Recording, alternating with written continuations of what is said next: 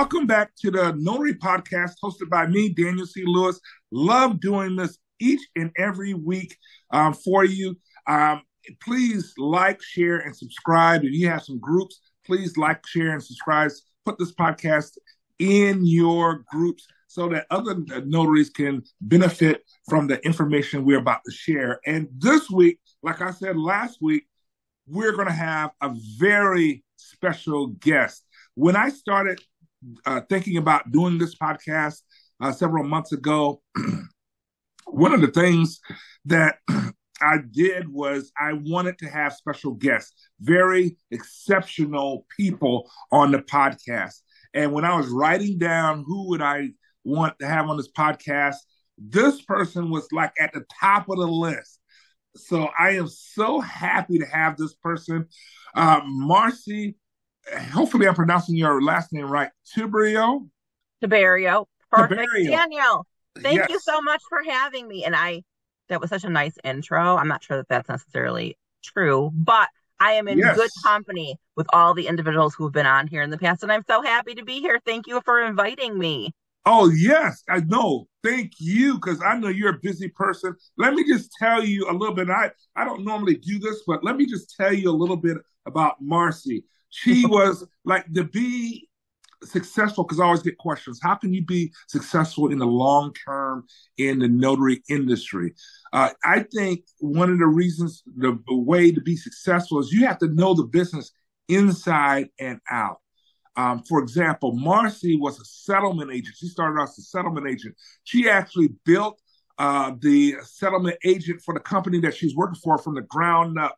She worked in all phases of the settlement process, including title, clearing title, scheduling closings, HUD preparation, signing loan documents with actual disbursements. She was a closing coordinator. She is also the founder of the New York Notary Alliance. She's been a notary for several years, and I'm just so happy. She knows the notary industry backward and forward. She's an NNA ambassador. She has spoken. She has been a speaker for several years for the National Notary Association at the conference. So I am so excited to have her here today, and I wanted to ask her so many questions I got to ask her.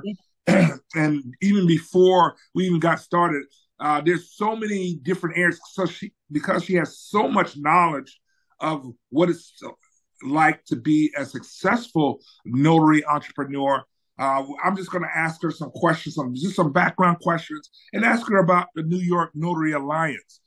So hopefully that's okay, Marcy. Absolutely. Ask away. Well, can you tell us about your journey? Because I know, for example, your educational background was was it psychology? So I went to college, started for psychology, and at that time I was also kind of a restaurant manager. And honestly, it's so strange, but I went through and for personal reasons had to come home from college and went and started my career actually in the food service industry. And then, like most people, life happens again, and my grandparents became ill, so I needed to find a different profession where I wasn't working all those crazy hours. So I went back to school to get my paralegal degree and came out of college. And as you know, everybody wants experience. And I was just very fortunate to get hired by a title company as a receptionist and worked my way through that title company. They were a national title company to become an assistant vice president. And then I eventually left there to help another title company start their own settlement division. And then a previous client of mine who was a national mortgage banker said, we need someone to come run our closing department, sell loans to the secondary market. Can you come do that? And I was like, sure. And then I realized, things start to happen and maybe the workplace became a little toxic. And I thought, well, maybe it's time to move on to something else. And so I quit thinking, well, I'll find another job somewhere in this industry, been doing mortgages for years and years and years. And previous customers came out and said, well, while you're looking for something else to do you want to do our loan signings for us in your area? And I was like, sure, like, why not? And professional notary services was born at that point. I just fell in love with meeting new people and talking to people and being on the road and not being behind a desk all day. There's something very empowering and freeing about that, right? So my entrepreneur journey started a little differently in that I really fell into it. It was never intentional. It was completely unintentional. Wow, we have so much in common because years ago in another life, I worked in the food industry, shift manager, assistant manager, general manager, and that experience really helped me with this experience. And then I became a loan officer, senior loan officer, mortgage broker, and understand the industry that way. That we have so much in common. I didn't realize that uh, before. That's awesome. What inspired you to create an organization dedicated to supporting notaries in New York? So I think that's a good question, and it's a little hard to answer because I don't know that there was like a key moment in time. I think what I realized is some government entities, secretaries of state out there, are very involved in their notary community. New York has never been that way. I remember, emailing them or calling them to ask them questions, and they would say, well, check the notary manual. And I'd say, well, if it were in the notary manual, I wouldn't be calling you. Yes. And they would be like, well, call an attorney. We can't help you. And I thought to myself, well, that's difficult, right? Like maybe I have the resources to hire an attorney or go someplace else, but not every notary does. And all this time I'd been sending out to go to, can you clean up this notary that did this wrong? Or did you hear about this? And I thought to myself, it's easy to blame them for maybe not knowing their notary law, and they should know their notary law. But when you don't have the support behind you, it's so difficult sometimes to do that, right? So I think for us, it was a matter of how can I help the notary community here? How can I help get them good information? How can I alleviate some of these things that we're hearing and seeing because they don't have the proper tools? And Yeah. that's really kind of how NINA came about. They're very, very good. Yeah, because I formed here in Indiana years ago the Indiana Notary Association, and I had quite a bit of challenges that I didn't see coming. So let me ask you this: how did you approach setting up the New York Notary Alliance, and what were your initial goals with that? So I talked to my attorney and my accountant, and they were like, "What are you going to do?" I was like, "I'm going to set up Yeah. this notary alliance." And we actually went a little differently here. We didn't start it as a not-for-profit because I really wasn't sure that anyone would be interested. Like I really didn't know how this was going to come about. So we said, well, we'll just start it up as like a little old LLC, and then down Yeah. the road, if we feel like it's going to convert, we'll do that. So we set it up. We did a small membership. It's like we have two levels, I think. One's $25, one's $50 a year, right? It's not super expensive. Wow.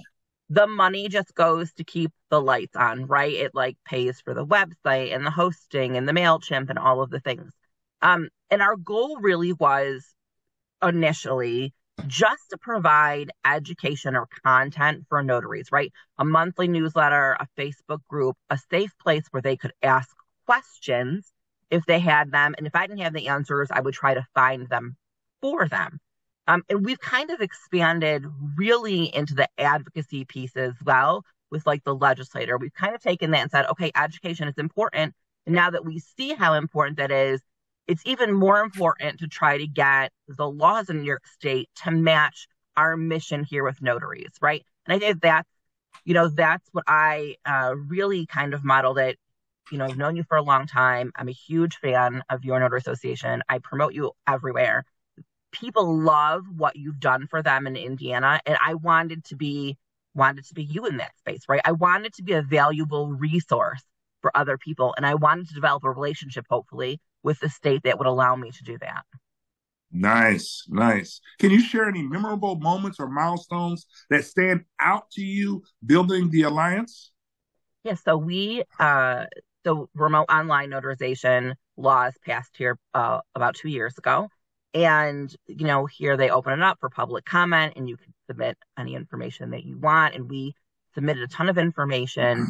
And then when the final law was passed, they put it out there and they put a little blurb and they thank everyone who contributed, to this piece of legislation. And right there in the middle said the New York Notary Alliance. And I was like, Right. I mean, it sounds silly, and I know it sounds silly even saying it out loud, but to have that sort of verification Yes. that what we said was taken into consideration. Now, not everything we said was ultimately put in that final legislation, although a lot of it was.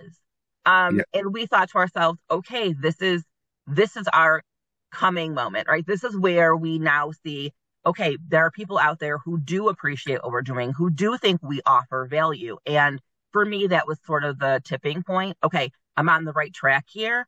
And that I think was the validation we needed. That's so satisfying. I know when we pass laws here, we help pass laws. That's so satisfying because, yeah, it's like It's you're making amazing. history. Hmm. Yes. What do you think are the biggest challenges that New York notaries face today? I don't think it's just New York necessarily. I think notaries in all the states are facing probably the same challenges that we are, right? We're hearing more and more about fraud, deed fraud, the criminals out there. I think notaries have to be so much more diligent. Elder fraud, right? I think we need to really be more the eyes and ears than we used to be maybe in the past. I think it's so critical that notaries know their state laws. And like we talked about, some states just aren't great about Yeah. providing that information. And sometimes the law is gray, right? Making those decisions. So I think notaries across the country are really facing this tipping point moment of we need to be careful about practicing law, but we also need to remember, right, we're public servants, right? We're here to protect the public. We are the first line of defense for fraud, Yeah. and that is so critical. So I think that that's really probably the number one thing we need to be cautious of out there is how are we helping the community in that respect? How do you see the role of notaries evolving in the next few years, especially with the rise of a remote online notarization? So that's a good question. And I'm going to say that what I thought before New York had remote online maybe it's just changed a little bit now. Mhm. I think that there's always going to be a place for in person. I really don't ever see that not being the case. Maybe it'll be less so as the generations below come up with that whole, they love doing everything online. But I still think there'll always be a place for in person, certainly.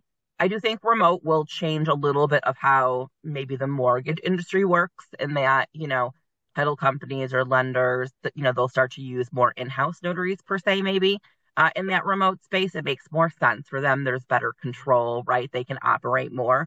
But I don't see that being a huge bump in the road, except for a few years down. I Yeah, think I think what notaries need to remember is the world turns based on notarizations, right? So like I always say during COVID, I think like 47 states had emergency orders revolving around COVID. That's yeah, I mean, wrong on notarization during COVID. That's significant. How many other things did you hear about in that way? We're needed yeah. for so many things. So I think I think we'll change a little in the respect of I do think that states will get better about maybe how they approve their notaries. Better legislation, I think, will come around. Remote will certainly always have its place, but I don't think that's going to take away from in person altogether. I just can't see that in my lifetime. That doesn't mean after I'm long gone that won't change, but I think Yeah. we'll always have a need for in person. Yeah. What advice would you give to new notaries looking to build a sustainable notary business? So that's an excellent question because again, before I would have said to you, it's really hard to get like in the loan signing business right now. The notary industry is, oversaturated. Yeah. And now I feel like saying to you, there are a lot of notaries out there, but not all notaries are created equal, right? Good notaries are not always easy to find. And that's what you want to be. You want to be a good notary. So the first most important thing is knowing your notary laws. Everything else is based on that, right? Loan signings, all of that. Keep in mind, great customer service. And this all comes from a business Mm. mindset, right? So being a manager for years in fast food, customer service, right? And then in the title company and the lender. The most important thing is to remember you are a business owner, whether you do it full time or part time. So having a professional email, right? Not crazy cat lady at 123 Yahoo, and sending professional business emails where there are no, texting abbreviations, purple font, all capital letters, right? Run on sentences. When you answer the phone, it's a professional manner. Hi, you've reached, Marcy at Professional Notary Services, that you return phone calls and emails. I think that that's really important, is to operate from a place of being a business owner. I'll see a lot online. They'll say, well, I don't know what to charge. What do I charge? Well, you don't see other companies asking that online because, Yes. right? I'm just saying they base that information on their own personal information. So my answer always is, I can't tell you what to charge. I don't know your expenses or your time or any of those things. And I don't know what you want your profit margin to be. That is research you need to do on your own. You need to figure it all out, right? And if you're not making enough money, can you reduce your expenses further? Can you build your clientele a different way? So for me, existing in the notary space is really more about basic notary law. Do you know your law? And then do you operate from a business mindset, or do you operate from a side hustle, I got to make some extra cash sort of mindset? Because in my mind, those are two different things. Now, you mentioned something, and this comes up all the time in my in-person meetups and also on my online meetups. A good notary, and a lot of people consider themselves, oh, I'm a great notary. What do you consider, because you have a signing service, what would be the qualifications to you as a good notary? So first, like I said, knowing your notary law, right? That's so important. I shouldn't be the one to tell you what your state allows or doesn't allow. You should know that off the top of your head.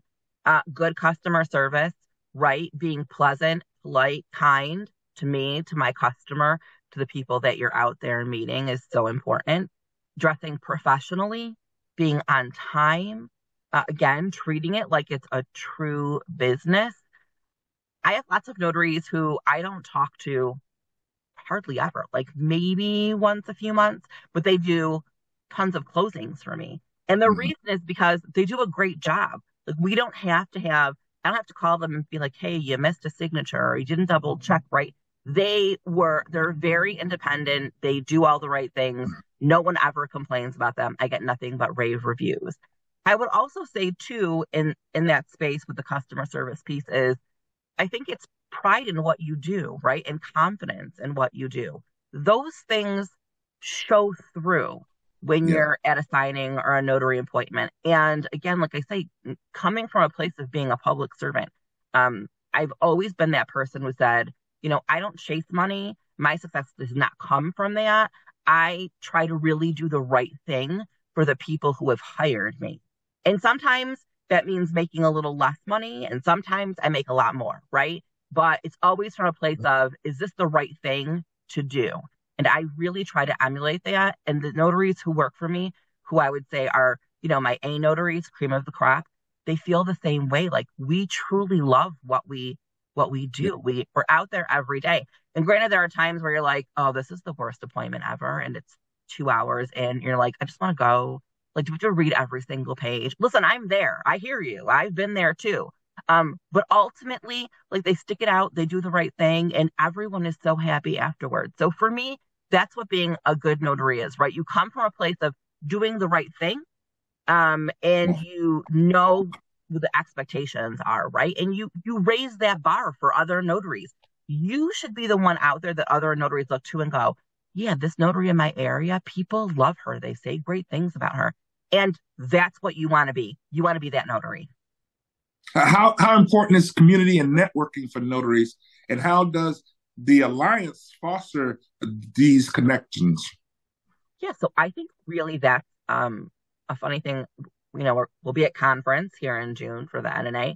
And when people ask me why I went to conference or why I go every year, the first thing I say is, like, all of my notary friends, right? I would have never met you had we never met at conference.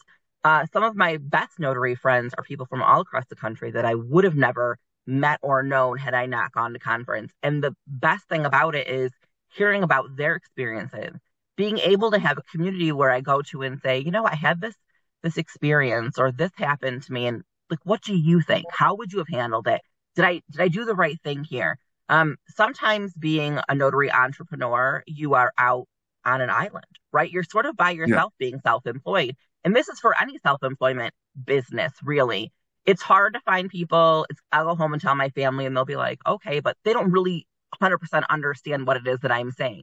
So having Yeah. other individuals that you can have that relationship with is critical in your success and in their success, right? You need that support. So I'm a huge advocate of networking community.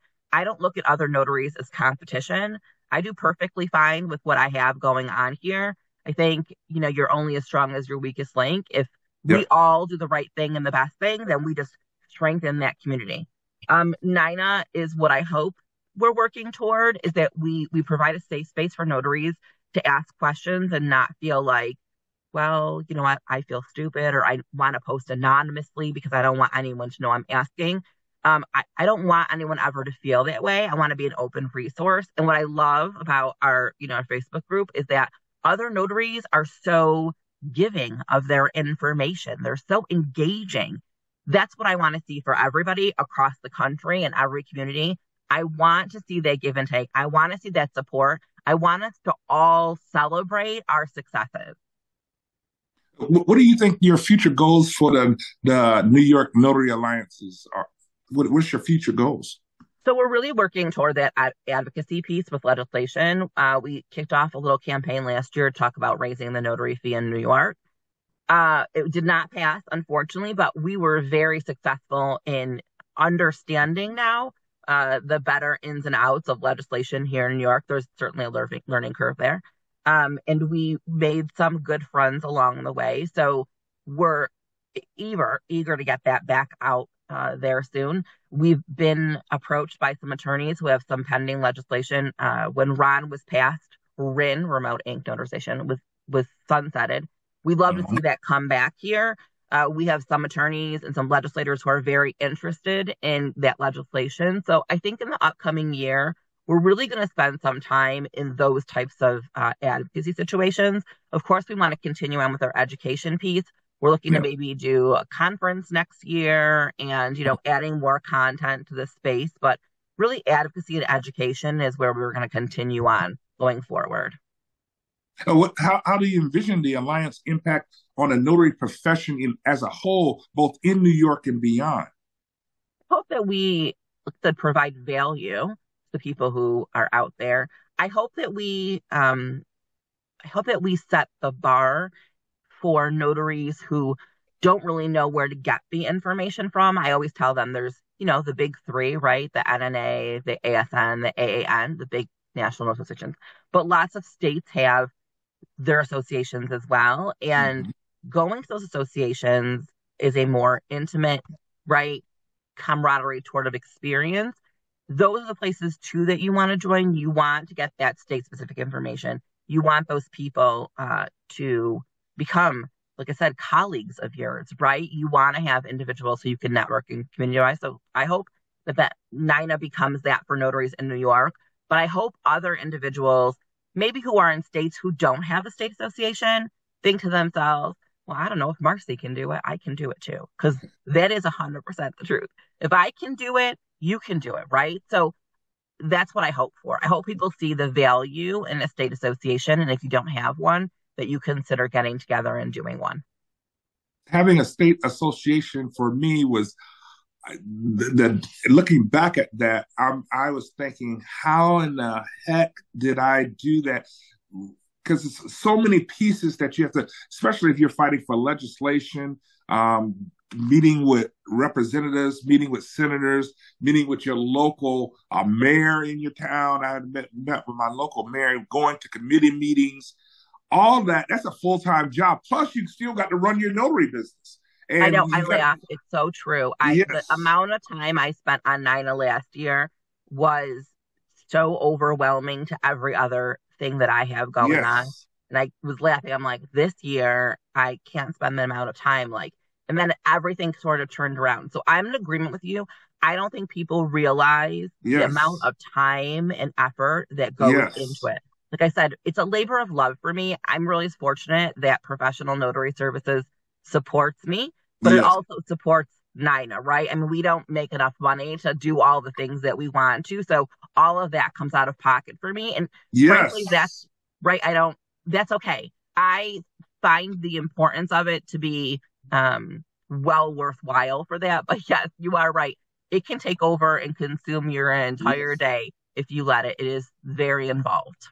Yeah, I don't think people really understand. I'm just thinking about this and thinking about you forming the association, the alliance that you have. I remember just putting together, when I first started my association, putting together a bowling party and inviting I had to pocket that, come out of my own pocket Yeah. to get people to join. It's just, yeah, it's just those little things like that.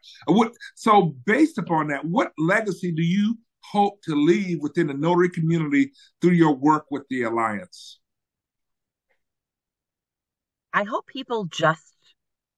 I hope someone down the road says, you know what, I really found value in what Marcy did, right? I got something from it. I walked away with new information that I didn't have, or better marketing for my business, or I became a better notary because of the information that she, gave us. I just hope that I make some sort of small impact on the notaries out there. I'm not really looking for appreciation or gratitude or any of those things. I just hope that I'm able to raise the notary community here in New York a little bit higher. And I also hope, truthfully, that people who haven't considered becoming a notary might look at that as, hey, this is a great occupation or a career. I would love to do that, right? The people who are notaries who maybe aren't using it, hey, maybe I'll go out there and do something more with it. And then the ones who are, this is just the support I was looking for. So if anyone down the road after I'm long dead walks by my grave, I hope they'd be like, hey, that's Marcy from Nina. I Yeah. really love the marketing list she put in there. Or, right? It sounds so silly and that's so morbid, but that's what I hope for. I just hope that someone out there got something from what I've been trying to do over here. Wow. Very powerful. Is there any final advice or insights you'd like to share with notaries listening to this today? I I just think do the right thing, right? Like we all have days and moments. I know it's not the easiest of professions. I know there's a lot of background noise, right? Sign and stamp, make six figures, all of these kinds of things. Everyone trying to get you to buy their book, their course, their class. I think you just need to stay the course. And if you're new and you're feeling discouraged or frustrated, I would just encourage you to maintain, right? Doing all the right things maybe won't hit today or tomorrow, but when they do, you will find yourself on an amazing path. I love every minute of what I do as a signing agent, like I said, in meeting people and helping other notaries and talking. I am grateful for all of the things that happened that got me to this place. I would hate for someone to give up too quickly because, it hasn't happened right away. Please don't. And my door is always open. You're always welcome to give me a call or email or text. I'm more than happy to talk to you. Even if you're not in New York, I'm happy to lend a support or guidance, or I want to be a resource for notaries everywhere. I also want to thank Daniel so much for having this podcast because it's so critical to get good information from good sources, right? It's a topic of conversation we have a lot. Daniel is an excellent resource for not only notaries in Indiana, but notaries everywhere. And hopefully, this podcast, again, will further the notary industry and bring us all a little bit higher on there. So thank you so much for having me. And thank you so much for doing this. Oh, no, thank you. I know your time is so valuable. And for those notaries out there, both me and Marcy, I think I can say this now, we will be at the National Notary Association hosting a live podcast, and you can sit down and ask us questions on how to build your business. This is going to be a great podcast at the National Notary Association. I think it's going to be in Las Vegas this year. So Vegas. Yes. You all have to come to Vegas. Y'all have to come to Vegas and watch us live. It's going to be great. Marcy, we are definitely going to have you back. There's so many other topics that I would just like to pick your brain on. You're so knowledgeable, and you're just a credit to the notary community, the New York notaries. I hope they appreciate everything that you do. You're just a credit. You're just a credit to humanity, I think. Thank you so much, Marcy, Thank for you coming. so much. That was so kind and generous. And maybe a If, little over the top, but you no, are a wonderful person. no, not at all. If you like this podcast, make sure you like, share, and subscribe. We're going to have another podcast. We're going to definitely have Marcy come back because she is so knowledgeable. We're definitely going to have her come back. Hope to see you next week. Everybody have a great day. Have a good day.